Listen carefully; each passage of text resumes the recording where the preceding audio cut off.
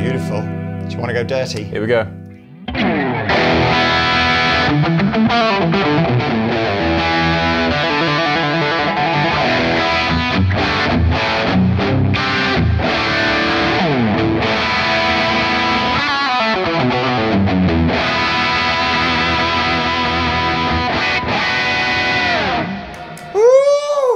There we go. John. Digital John. I didn't realise I had the dirty channel quite as loud as I did there. Okay, welcome back to Andertons TVs. Before I get shot, please like and subscribe.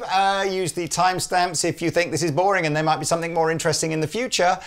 Or buy some t-shirts. Thank you. The OX Stomp. Yes. Mr. John. This little device over here has ended up in a few studios around the world. More than a few.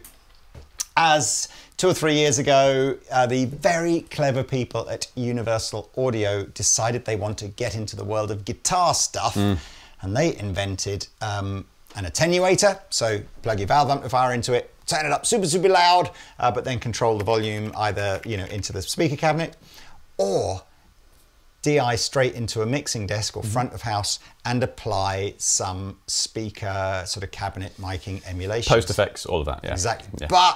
But the clever people at Universal Audio went, we don't want to use impulse responses like everyone else is using. Oh, no, no, no, no. We're going to invent our own thing. We're going to use our own proprietary modeling technology to model what lots of different guitar amps, cabinets and microphones might sound like.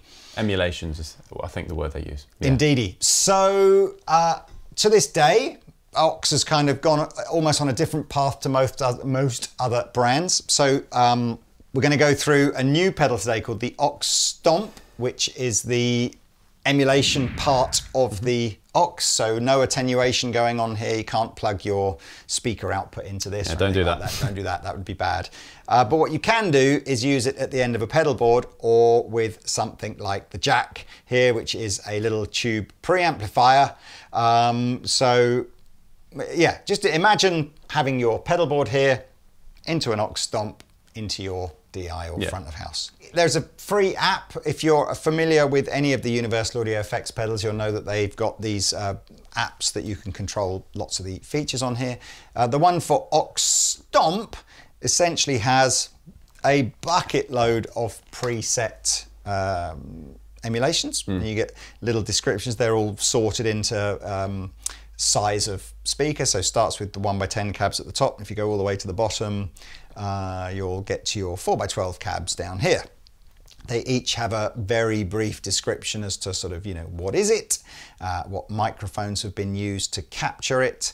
You can see this For the Love of Steve is the one that I'm using. And if I want to go into it, I press the edit button here and you can actually see now what it is. Again, just you're very familiar with loading IRs, aren't you? Probably. Have you created your own IRs? I've never actually created them. I've just got my go-tos. Yeah.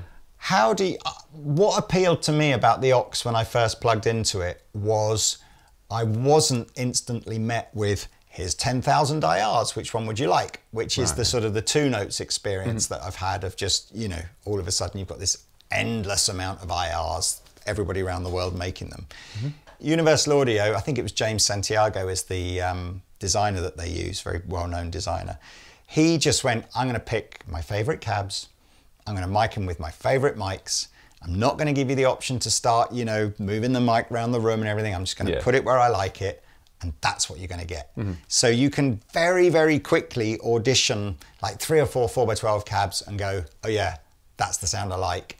Without worrying that, you might have missed something because there's like 10 million other different ones. So let's just basically go through some of the settings that are on here. We've chosen a jack because it's got a clean and a dirty sound, and also all of the Victory V4 preamps at the moment are on a special offer at £299, down from £449. So right, I'm going right to the beginning with a clean sound. I'm not going to go through every single one. I'm just going to start here with a 1x12 sound. Here we go.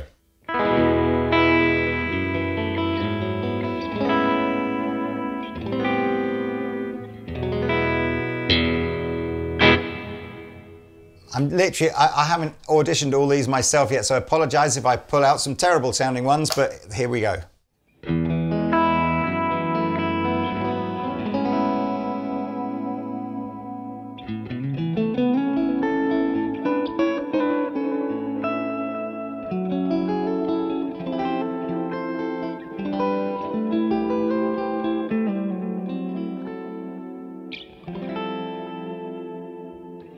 Lovely. Sounds bloody great to me. I said I'm just going to go through some stuff. In case you're wondering, the two little switches on here, you can either set them up in the app to switch between your favourite patches. You can just kind of go up and down through your favourite patches.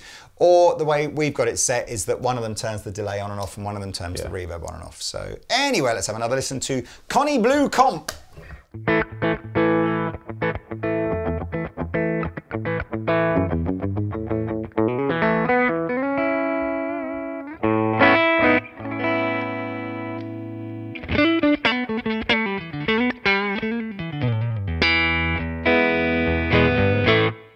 Blue J Verb.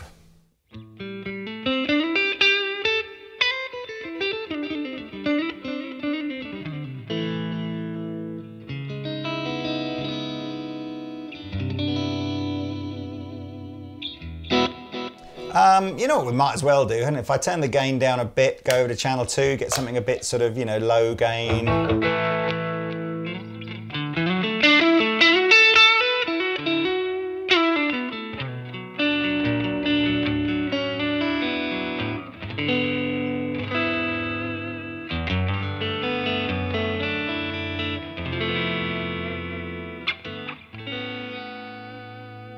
Bit higher gain. I don't know what's this we're using. It's just called, this is a 1x12 blueback speaker. Maybe not ideal for high gain, but we might as well have a little listen.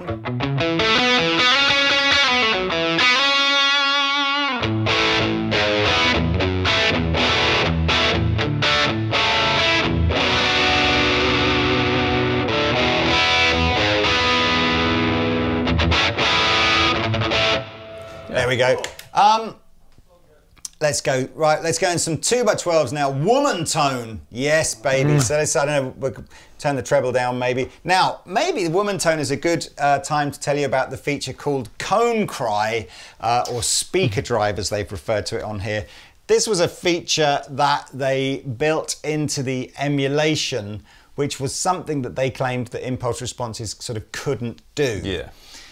And this is where, when driven very hard, on certain frequencies, certain speakers will distort effectively, or cry as they call it.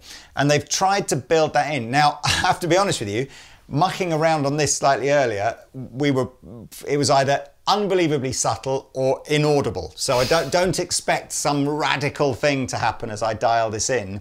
But maybe if we go with woman tone, we have a sort of bit of gain on here, but not too much gain. And then I'll just turn the cone cry or speaker drive up and you'll have a little listen.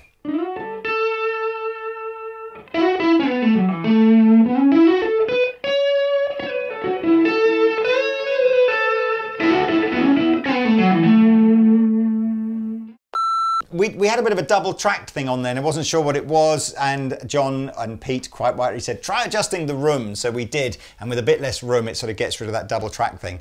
I've put the reverb on here. Let's get a sound and see if we can see what this speaker cry does. So start playing in your best Eric Clapton style. Yeah.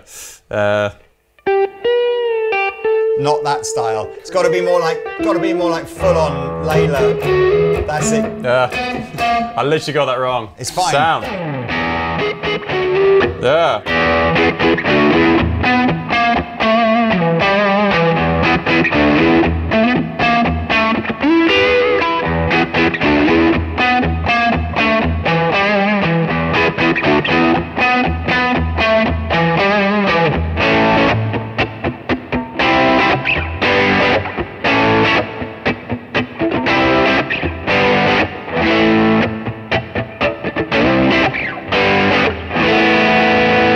Play up, yeah, up to it. Lots of Clapton-y style bends.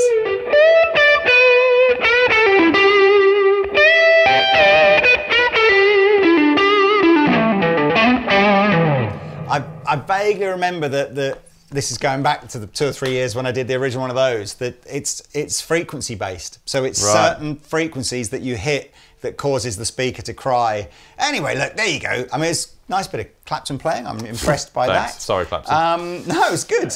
Let's try, we'll go back to a clean sound here. We'll go some warm jazz, obviously.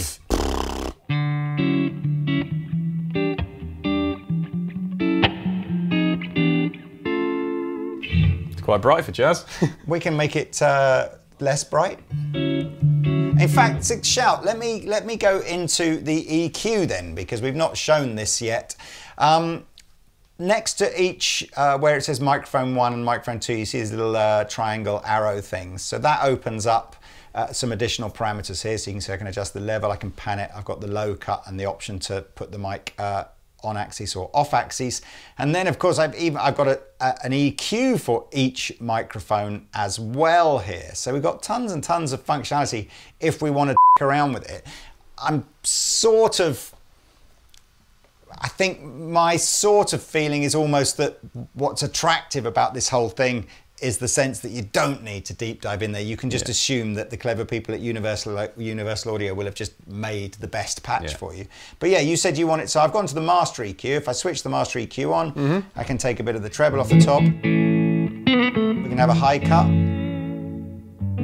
There we go, let's get in there. Bit of compression.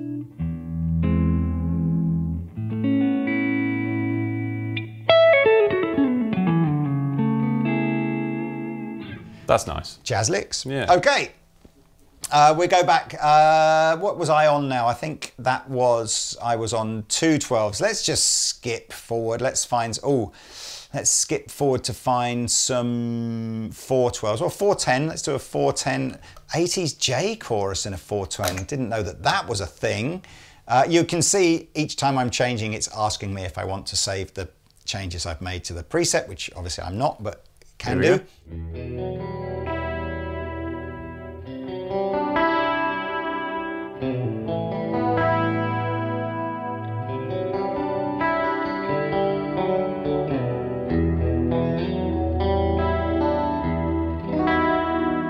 Play the Whitesnake intro that you played when we did our 80s video. Oh, I think I can remember that.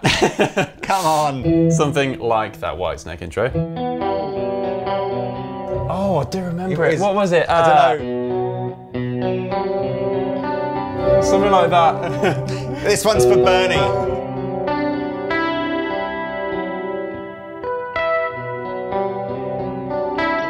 Again, anyway, sorry Whitesnake, sorry to everyone. I didn't realise the chorus was so good in this, but that's great. Yeah, it's really nice. Okay, let's go over slightly dirty sounds now, and we'll put like a, I don't know, Greenback 30. It says carry on to Kansas. Could be a reference to the band, I suppose, but here we go.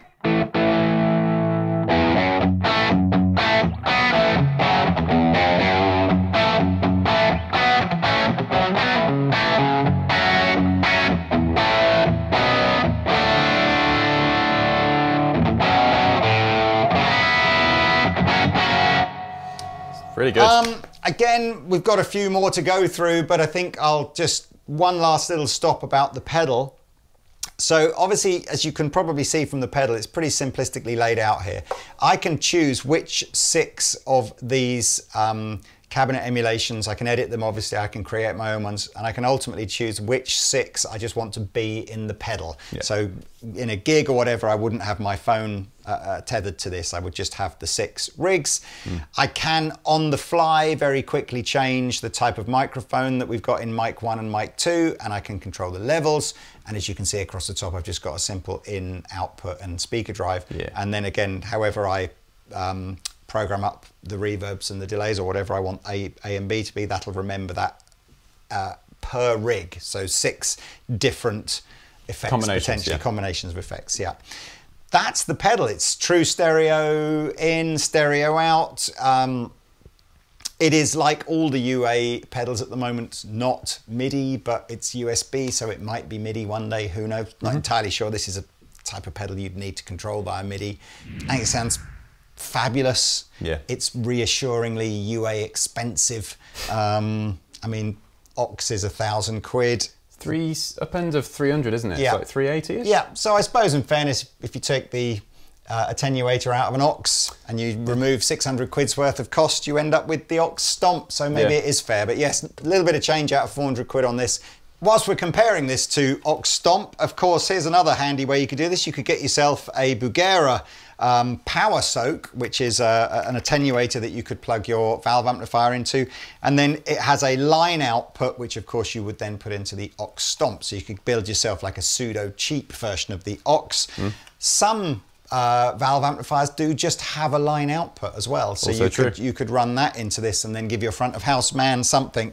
But that's it. Let's just talk. Let's just play. Thank you very much, Mr. John. Always a pleasure. It's a pleasure to see you. Thank you guys for tuning in. Yes, well done to UA. That's a nice little pedal. Okay.